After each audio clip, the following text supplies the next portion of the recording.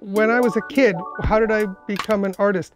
There wasn't an option. Because my mother was a professional artist, it was kind of a given that she would facilitate my abilities and nurture them as much as she could. If I had tried to be a lawyer, she would have disowned me.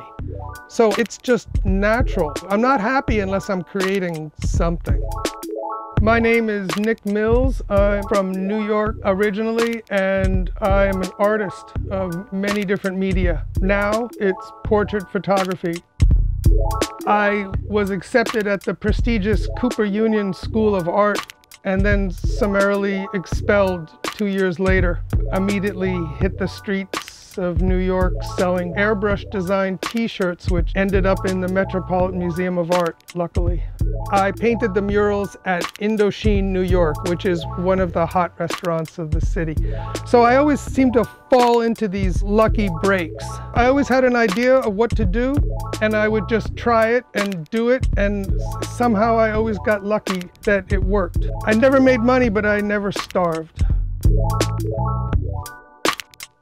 My mother did these beautiful Easter eggs. So I built a little studio, and I took my lamps, my soft boxes, and I shot the eggs, and I had a friend who's a cinematographer, he's a cameraman. He helped me to figure out how to do this high-key lighting to really make the eggs look beautiful.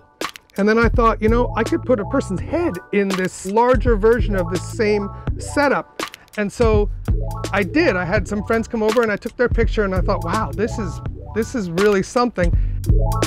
I wanted to catalog and record the fashion statements of the young people in Portland, Oregon, the hipster look. And I had come from New York where there was the punk look, and before that, when I was a little kid, there were hippies.